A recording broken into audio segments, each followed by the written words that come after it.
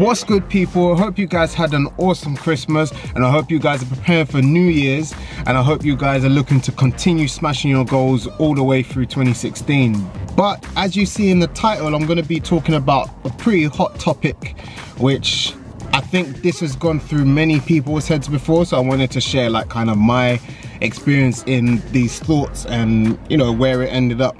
So firstly, I just wanted to talk about the reasons why I even thought about it, why it even like popped into my head. Now, the first time was probably about maybe a year and a half, 2 years ago.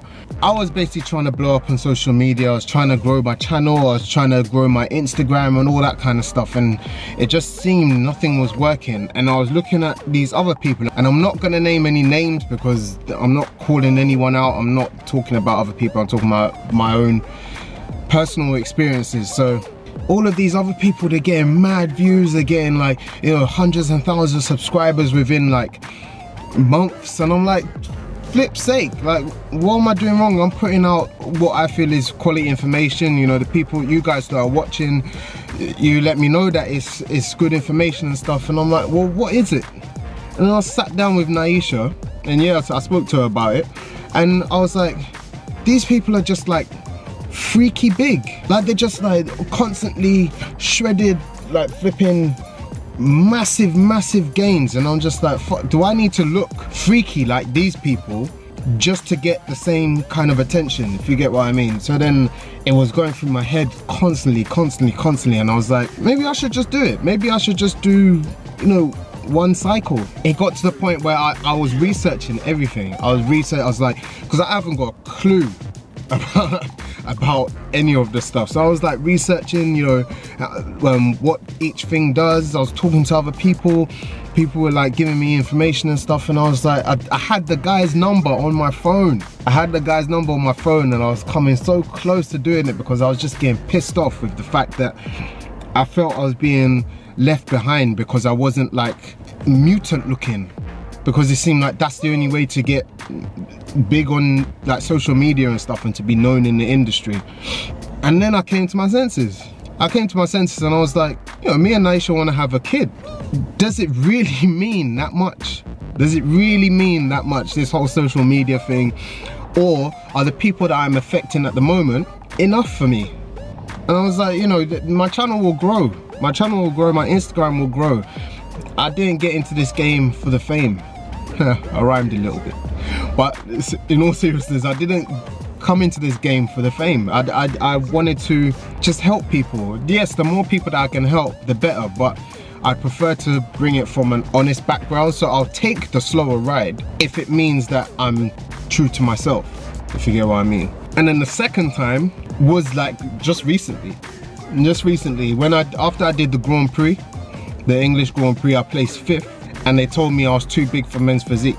The way that they've set up the classic bodybuilding, to make weight for that, I'd need to come down another like 2 or 3 kilos. I don't know where the hell that would come from. I was flagging on the last one. I thought I was pretty shredded for the last show. So I was like 86 or 87 kilos or something. I don't know where that would come from. And then they were like, oh, step up to bodybuilding. And I was like, the only way that I'd be able to step up to bodybuilding is if I took some shit. So that started playing in my mind again. And I was like, why is it pushing me to this constantly? And in the end, I was like, how much does bodybuilding actually mean to me? I mean, there are some people that it's their career, but this is not my career. Bodybuilding is not my career. Bodybuilding is a pastime that allows me to channel frustrations and energy into creating a physique that I've always kind of dreamed of, the kind of He-Man physique. So it's not essential that I have that, you know, that I compete in bodybuilding and, you know, be able to stand on stage in the Arnold Classic against like the heavyweight bodybuilders. That's not my dream.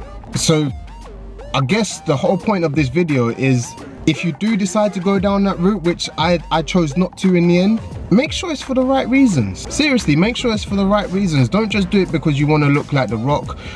I still want to look like The Rock. I said yesterday, after watching a couple of The Rock movies, I want to get the tattoos and shit. I want to be hench like him and stuff like that, but I'm not gonna go out and take steroids to get it. I'm just gonna keep chasing the dream, because you know, that's the fun of bodybuilding.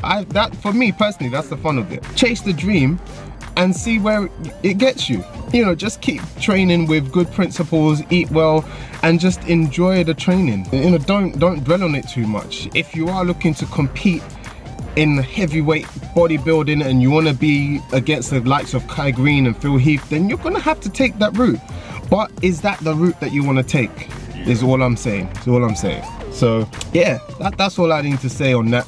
I'm gonna cut the video now, so don't want it to be too long. But share your views with me, share your stories with me. I'm always wanting to hear anyone else in like similar situations and that kind of stuff, and I'm always here to help. So yeah, let me know in the comment section. Don't forget to subscribe, like, share, and I'll catch you guys next time. Peace.